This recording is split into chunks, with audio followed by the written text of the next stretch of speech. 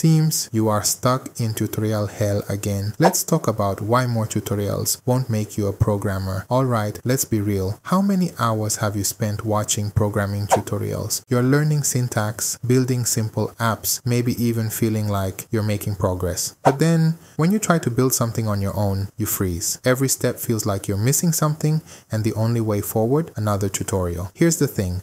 Tutorials alone won't make you a programmer. In fact, they might be holding you back from real progress. Sounds bold, right? But stick with me and I'll show you why constantly relying on tutorials could be costing you way more time than it's saving. So many beginners fall into the same trap.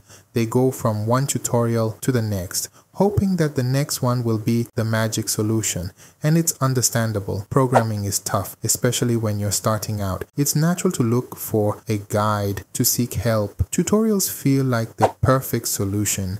You're learning the syntax, copying projects, feeling like, hey, I'm making progress. But here's the thing, tutorials teach you to follow steps, not necessarily to think like a programmer. You're learning patterns, but you're not fully grasping why those patterns work. Imagine this, you're following along with a tutorial to build a SaaS website using MERN stack. You're keeping up, but you don't actually know why certain lines are there. You're just trying to keep pace, typing along. Most guides are built to show you the end product, not the deeper why behind each part of the code. And that's where a lot of people get tripped up. If all you do is copy and follow along, you're missing out on learning from mistakes. One of the most valuable parts of the journey. Tutorials show you the end result, but they skip the messy parts, the bugs, the trial and error that actually teach you how to solve real problems. See, tutorials are great for introducing you to concepts, but if you rely on them too heavily, you'll never build the skills you need to solve problems on your own. That's why it's so important to work on your own projects, even if it takes longer or feels harder at first. When you get stuck, dive into the documentation. If you're really stuck, Google it or try finding help in communities. It may feel like the long way, but every time you troubleshoot, read documentation, or find a solution on your own, you're building the kind of problem-solving skills that tutorials can't give you. And those skills, that's where the real progress happens. There's a reason people say math is a good foundation for programming. No matter the language or framework you use, logic and computation are the heart of coding. The syntax may change, but the logical thinking you need stays the same. Tutorials won't build that skill for you. Working through your own projects and solving problems as they come up will.